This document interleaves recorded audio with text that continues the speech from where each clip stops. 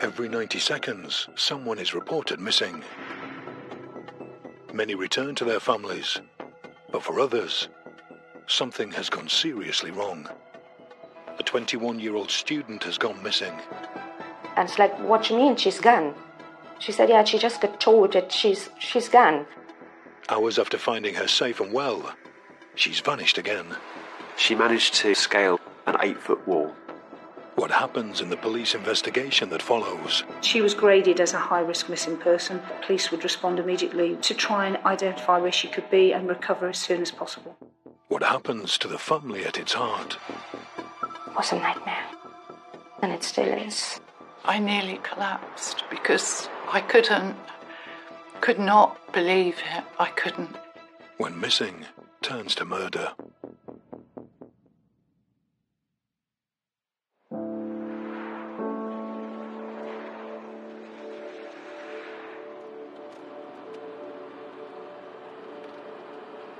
I was on my own from the beginning, so it was very hard. But we managed. It was just us, so we had to take care of each other.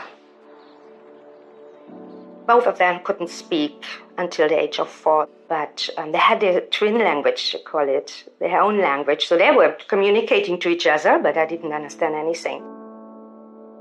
They laughed a lot. They enjoyed their life. They were always doing nonsense, running around, always busy, always must have something to do. They never slept. It's twins. They always sang together, doing funny things. Janet was a very enthusiastic girl. She loved sports. She loved to laugh. She was very caring, especially of her sister as well and her friends. And she was always laughing. Always. You can see any picture we have, she's laughing in the picture. The classmates were very fond of Janet. She was very, very open to everybody and very enthusiastic and so on. Everybody liked her. I know Janet and Selena from scratch when they were in kindergarten. Janet always spoke very, very fast, was interested in music and so on, and she had lots of friends. She just loved her life, She enjoyed school, she loved going to school, and they never wanted to miss a day. She also had sometimes a bit emotional problems, I think, but she always put it together again, brought it together again.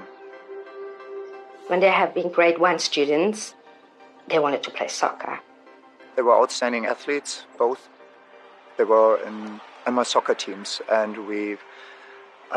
as it is with soccer, it's with the ups and downs, you grow together a lot. Janet was a goalie, and she was very good in that. She was really good. Her enthusiasm was really something that stayed in my mind. Super enthusiastic, yeah. She was always, her eyes were shining, and she was smiling so much and laughing.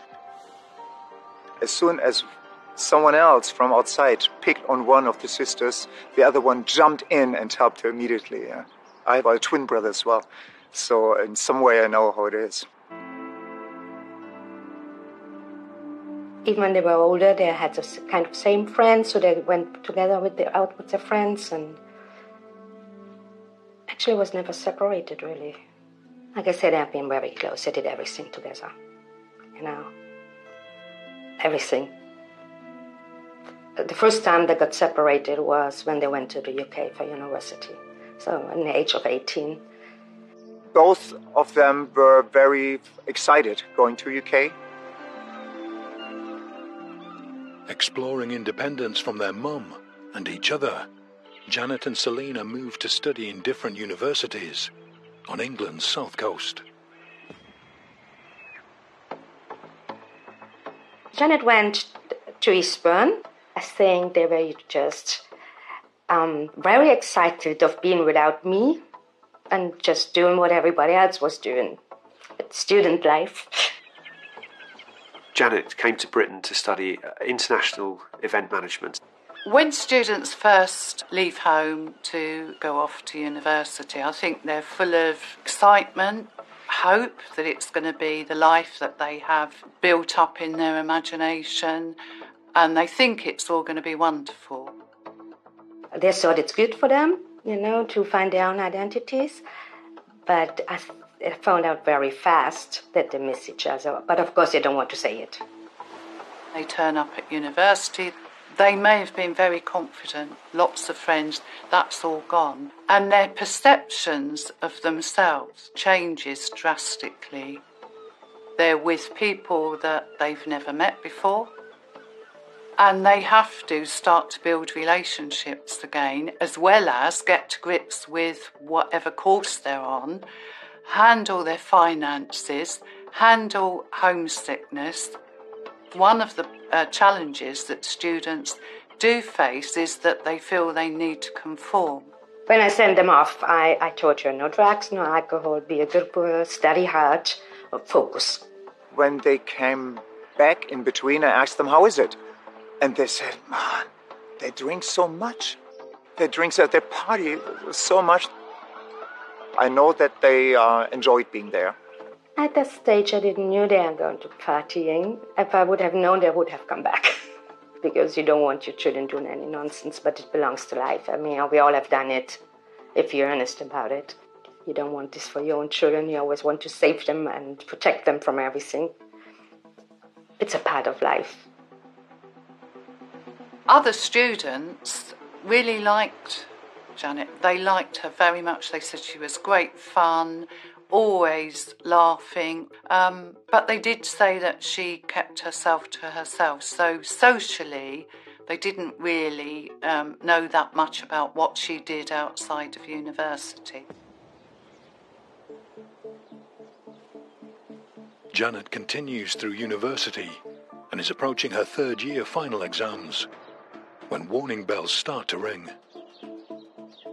I didn't realize that something was going on until a point Janet called me one day and said that she's afraid that somebody follows her. And she said, Mommy, don't you worry, but there was somebody at my window, and we called the police. They came, but they couldn't find anyone. Of course I was worried about that, but she said they have it under control. What should I do? Is this serious? Is this just a harmless situation? Janet seems to be very frightened. I was scared, but she lived on the ground floor, so you could really just stand in front of it and look through the window. I told her, if you want to come home, let me know, we get you a plane ticket. And she said, no, Mommy, I have to study, we have exams soon. And, she was close to the end of her university years. You think it's, okay, somebody looked through the window, maybe it's okay. You don't think that things can go so wrong. I don't know if this has something to do with what happened later. First time I became aware that Janet perhaps had a few issues was one afternoon, and Selina, her twin sister, who I'd never met before, came in with one of Janet's friends to say, you've got to help us. Janet's behaviour apparently had become fairly bizarre in a way, and uncontrollable. I heard from Selina that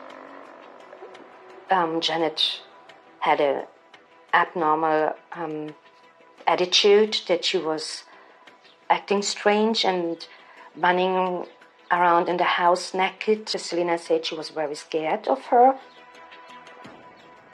And then from that point on, things went wrong. Janet Muller's erratic behaviour seems to suggest she's having mental health issues. Her twin sister Selina is keeping their mother, who lives in Berlin, updated. What's wrong? Was she taking drugs? Was she on alcohol? What is going on there? You worried, and then I was waiting to hear from Selina. Selina keeps Mum informed, but is trying to protect her from stress. I had a stroke just 1.5 years before, and they didn't want me to worry too much, so that's why I guess Selina decided to take step by step. The university welfare team keeps an eye on the situation.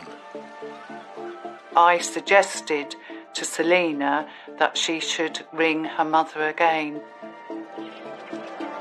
Okay, should I come? What do you want me to do? And Selina said that she's taking care of Janet, that I shouldn't worry, and she will stay in contact with me. But Janet's erratic behaviour escalates, and Selina decides to take action. She was taken to the accident and emergency at the Eastbourne District General Hospital. They had to wait very long for someone to look at her, and she ran off, and her friends couldn't find her, so they called the police.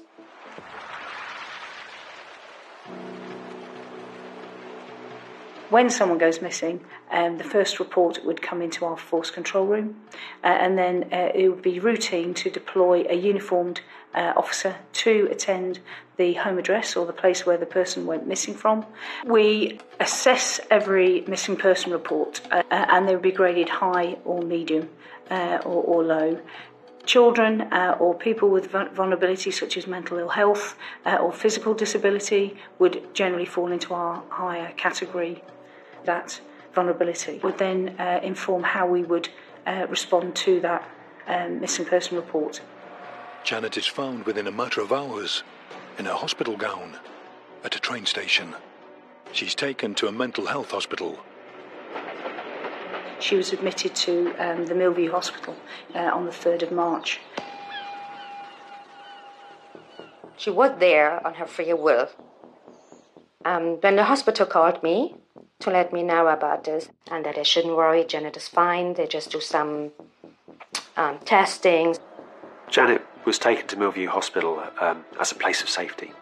She was assessed and subsequently detained under the Mental Health Act because I think there were fears that she might be at risk of taking her own life.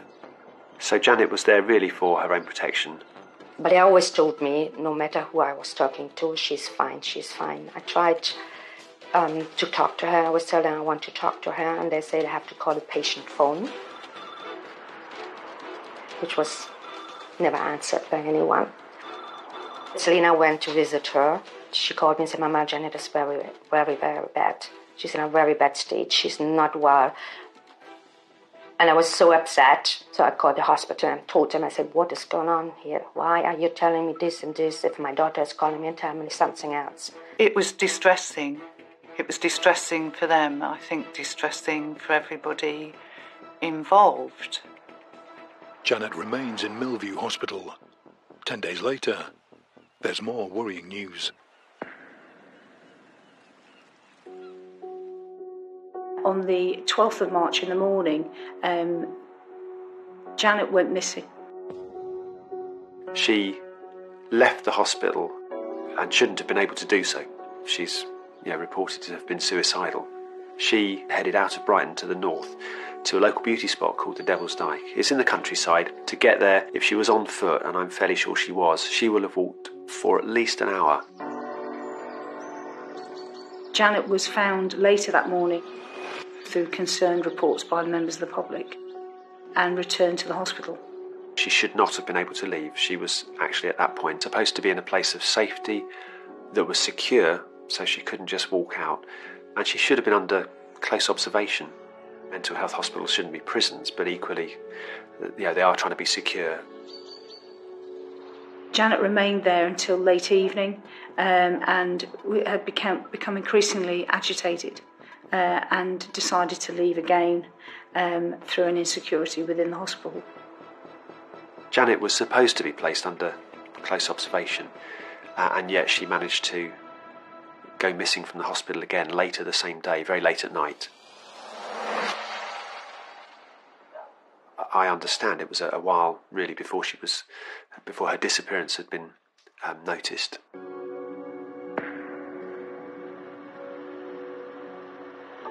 It's 10:15 on the 12th of March. The member of staff saw that she was not in her room. They realised that she'd left. She was immediately reported as missing, and that resulted in an assessment. And she was graded as a high-risk missing person due to her vulnerabilities and mental health that police would respond immediately with physical searches of the streets, contacting family, friends, associates, places she may have visited, to try and identify where she could be and recover as soon as possible. And then things happens fast. Selina called me and said, Mama, Janet is missing. She's gone. And it's like, what do you mean she's gone? She said, yeah, she got told that she's gone. Through questioning of the staff, we understood that she exited through a fire exit. She managed to leave through the garden, where she would have had to have scaled an 8-foot wall. The hospital said, yes, she's gone. But I shouldn't worry. The police knows, and they will look for her. And I just shouted at them. I said, why haven't you called me? Where is she? What happened? And they just, tried to calm me down, telling me everything is okay. I shouldn't worry. The police will look for her. Having suffered a mental health crisis, she was very vulnerable. And having psychotic episodes, as described by the staff, put her at more risk than someone who had capacity to make decisions. The concern is her exposure to serious harm. I couldn't understand what was going on, and I was worried. Selina asked them to call me to tell me, but he didn't. Janet was reported to have left the hospital with thin clothing, a jacket, a long-sleeve jacket, and a short skirt just above the knee, exposing the legs. So it was not really the appropriate clothing that you would wear for that time of year, which again heightened our concern.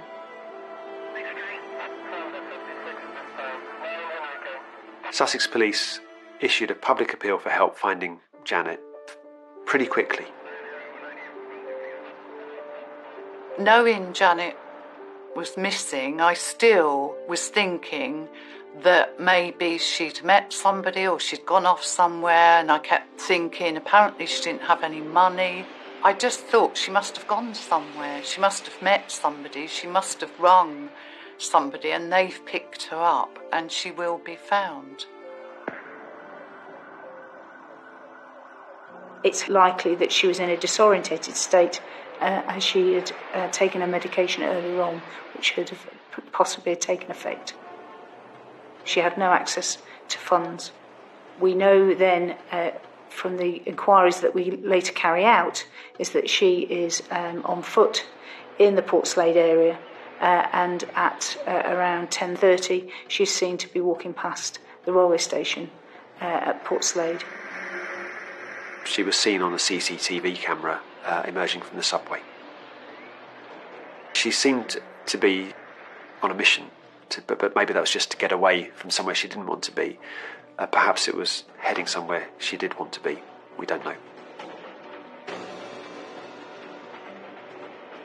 At around 23:48 hours that evening, a local taxi driver saw a person of similar description to Janet in the Trafalgar Road area.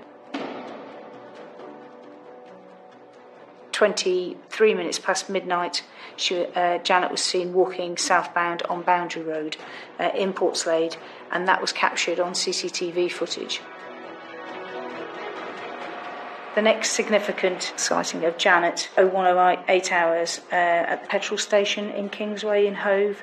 At this time, Miss Muller requested a soft drink and she was served that. The assistant did ask if she was okay, but she said she was fine, and he left it as that and didn't think any more. She was on her own at that time as well, so there was no suggestion that she'd met up with anybody.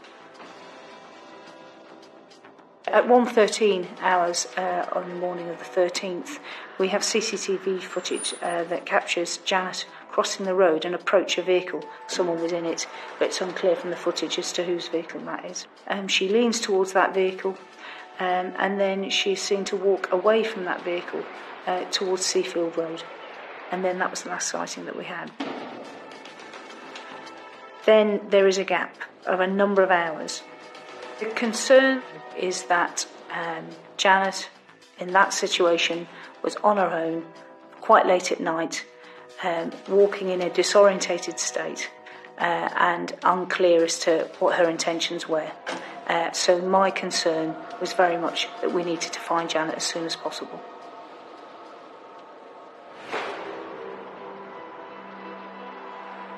Janet Muller has escaped from a mental health hospital. She was reported missing 3 hours ago. In a place like Brighton and Hove, where there are so many security cameras, it seems surprising that there was so little for the police to go on. Still in Germany, Mum Ramona is at her wit's end. I was very confused.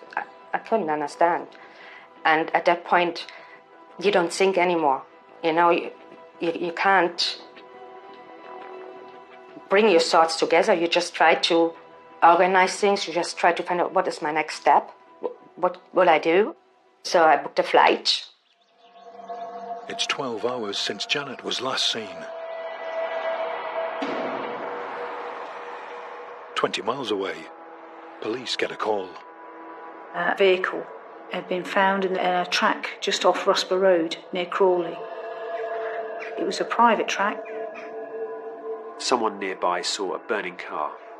A local resident had noticed smoke and then a male walking away from that vehicle.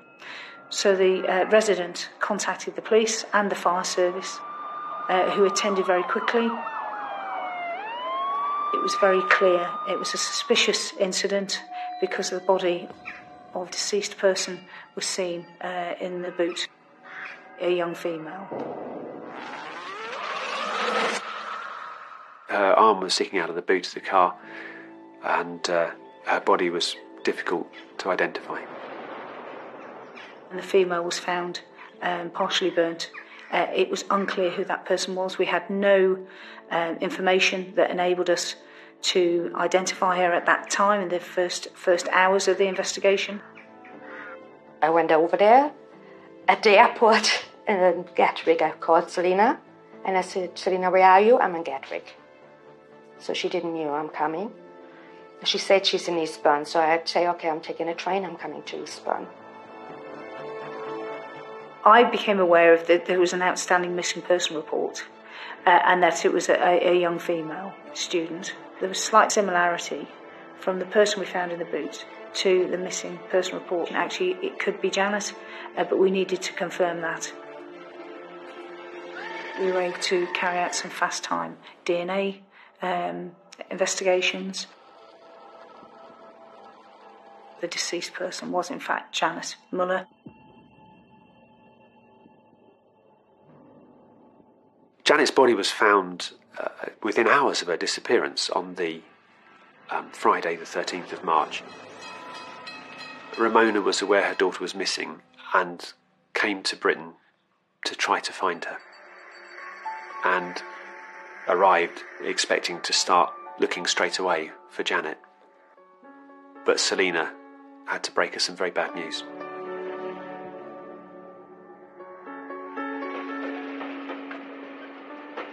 At the train station, Selina came to me and was crying, and I just looked at her and I said, "Selina, don't worry, we will find her." And then she said, "Mommy, they found her, she's dead."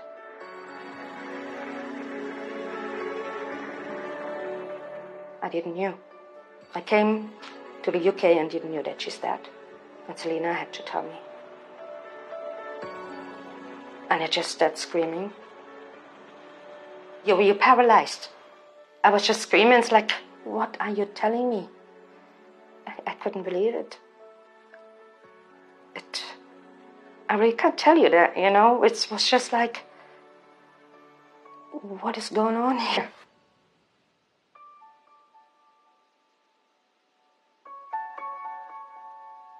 I said, "Mommy, I saw the police told you. I saw this is why you're here." I said, "Nobody told me anything.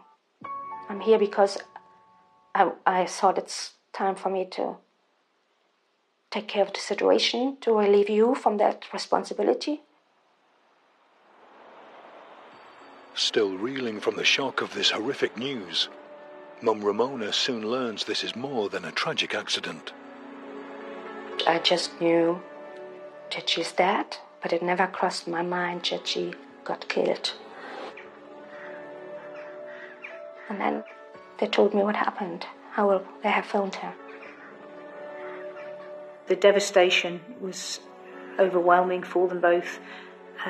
Confusion.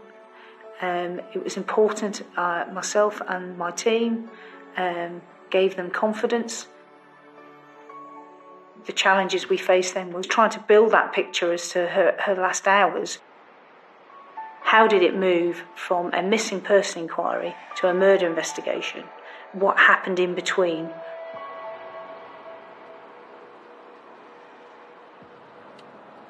It was unclear how Janet had ended up in that vehicle and what relationship Janet had with the driver. And we had our scenes of crime team working on the vehicle to ensure that we recovered Janet's body without disturbing too much evidence. The pathologist will want to attend such a scene because of the unusual circumstances. We'd need probably a fire investigator to attend. They would look at, actually, is there a deliberate fire here? It was clear that this was not self-initiated. During the hours that she went missing, she'd received an injury to her head through blunt force trauma that would have rendered Janet unconscious or at least stunned.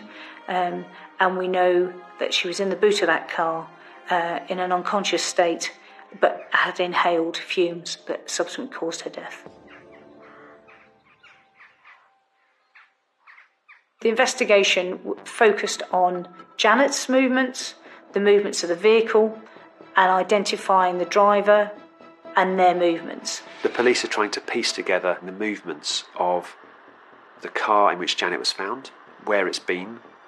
They're trying to find security camera footage of Janet and her movements after leaving Millview Hospital in Hove, and work out how she went from Hove to Crawley. Inquiries commenced with the hiring company. We know that that vehicle was hired on the 11th of March by a female in London. She was spoken to and she gave an account and said that that vehicle had never been in her possession. She was shown as the only driver for that vehicle, but CCTV footage at the hire office showed the boyfriend of that girl drove the vehicle away, who we later identified as Christopher Jeffrey Shaw. He had possession of that vehicle up until the 13th, when that car was set on fire.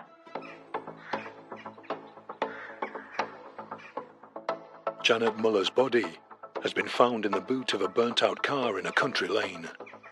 Christopher Jeffrey Shaw is now known to have hired that car. The police are hunting him down. We know that that vehicle travelled down into Brighton during the evening of the 12th, and it had remained in that area for a period of time till the early hours of the 13th. There was a slight gap, and then it moved back up towards the Crawley area, but then moved off into London. It is then identified moving back into Sussex to the Crawley area. He visited a local petrol station. Jeffrey Shaw places £2.50 worth of petrol into a green petrol container, and then he placed that jerry can on the back seat of the hire car, which was an unusual act because normally you would put petrol in the boot of a car. So he then drove that vehicle off, and then a short time later, we obviously get the report of the vehicle being set on fire. At the time when we discovered the vehicle and Janet, the driver was still at large, and it was imperative that we located him as soon as possible because we were concerned about the risk he posed to the wider public.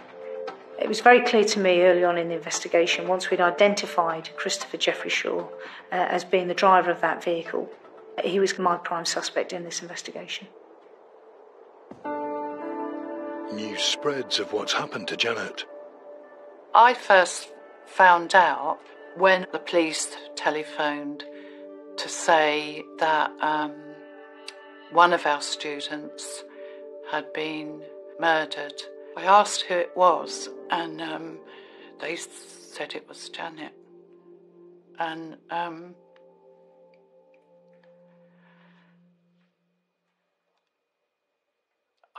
sorry. I nearly collapsed because I could not believe it. I couldn't.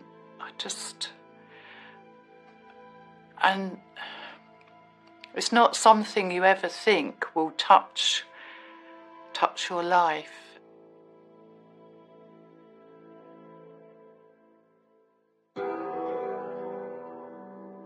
The police have their prime suspect and are on the hunt for Christopher Jeffrey Shaw. We then mapped his movements using CCTV and other evidence to locate him visiting the Gatwick railway station and catching a train back up into London. We needed to understand, whilst we were looking for Jeffrey Shaw, who he was. So we spoke to his friends, his family, his girlfriend at the time, and the picture built around a man who was not going very far in life, potentially involved in drug supply, potentially drawing him to the south coast to supply drugs in that area. He was described as a Walter Mitty type character, that he would embellish, tell lies constantly, and make stories up. He made disclosures to his girlfriend at that time that there'd been some trouble, that he had caused the death of a girl.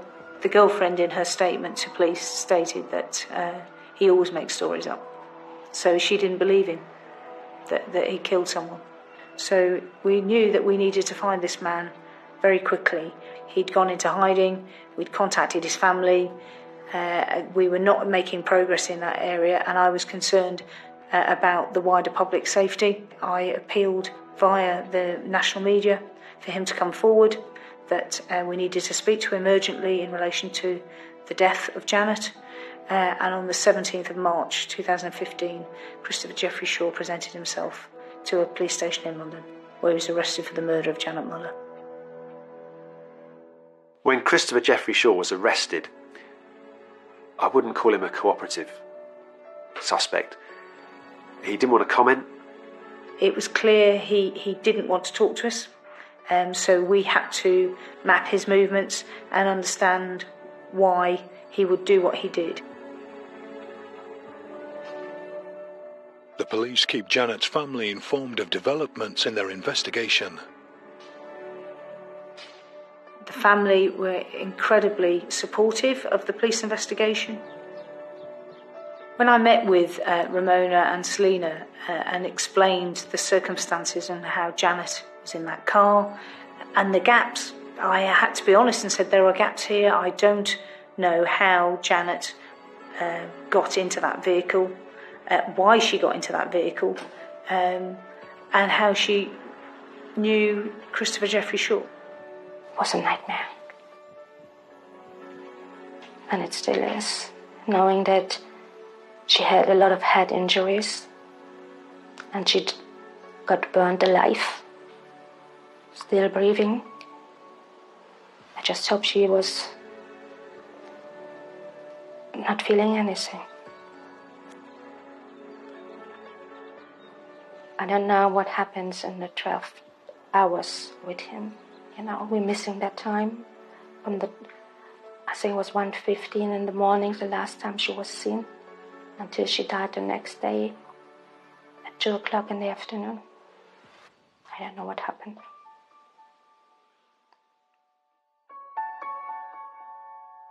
To this day, he hasn't spoken to the police about what he did and why he did it.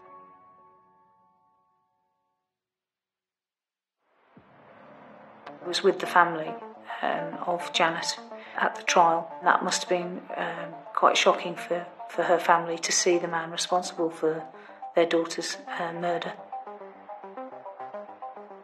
Our family liaison officers, Amanda and Claire from the Sussex police, next to me, they took me everywhere because I've asked them that I want to see him. And they took me to the court.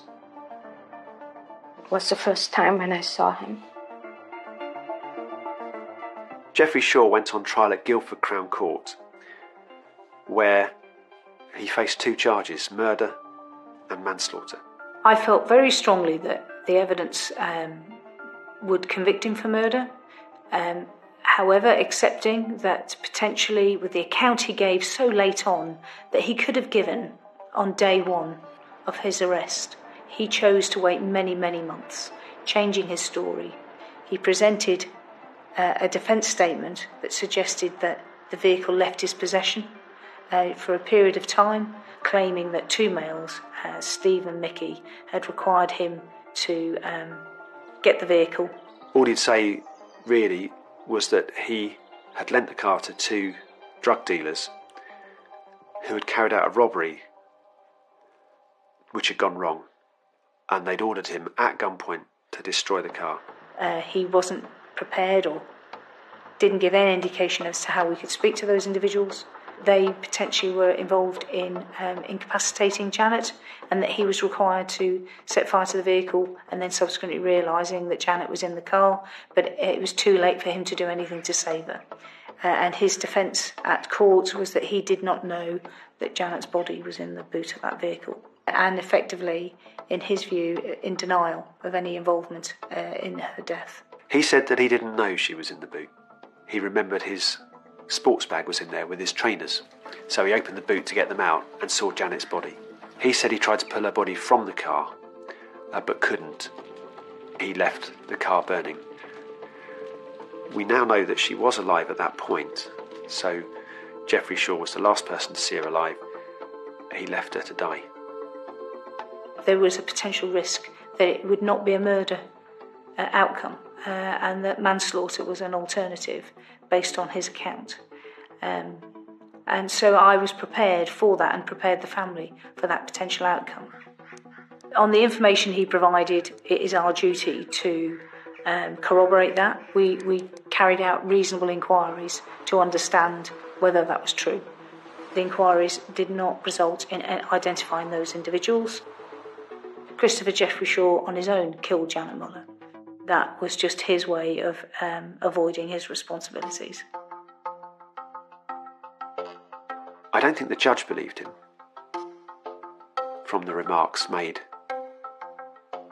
when Geoffrey Shaw was sentenced. Even the judge felt quite strongly that he was lying, and in his summing up, he actually accused him of that. The jury retired, and they were out for 9 hours, 42 minutes, which, you know, a lot of cases the jury comes back very quickly when it's open and shut. You can tell that there was enough reasonable doubt for them to have spent a long time debating his innocence or guilt. And the verdict they came to was that he wasn't guilty of murder.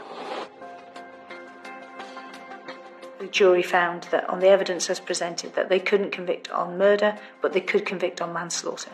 And as a consequence of that, the judge felt quite strongly that he received the maximum sentence that he could give for manslaughter, which was 17 years, which is a significant sentence for that offence. I think justice was served by the sentencing that was given. That is very unheard of. I hope that brings some comfort to Janet's family. Since Christopher Geoffrey Shaw's trial for murder and his conviction for manslaughter, there's been an inquest into the circumstances around Janet's death. The court case in the Crown Court, the inquest in the Coroner's Court, both raised a great many questions, I think, about the way Janet was cared for while she was in Millview Hospital. The family brought a civil action against the NHS Trust that runs Millview Hospital, and that case, as far as I understand, was settled. The Trust issued a very public apology. Measures have been taken since then to make sure that when somebody is kept there, it is much more secure if they're being detained there for their own safety. I still can't believe she's there. Janet's mum Ramona and her twin sister Selina continue to learn about their grief. You expect a person to react in certain ways when things like this happen, and I realized we didn't accept what happened. There was times of crying, screaming, changing all the time from 1 minute to the next. I remember when we flew home, Selena, she was crying the whole flight, saying that she's leaving Janet behind because we have to go home without her. It says when love would find a way to heaven and memories would be steps, we would climb up and bring you back. I'm going to bed every night, hearing her screaming for Mommy before she died.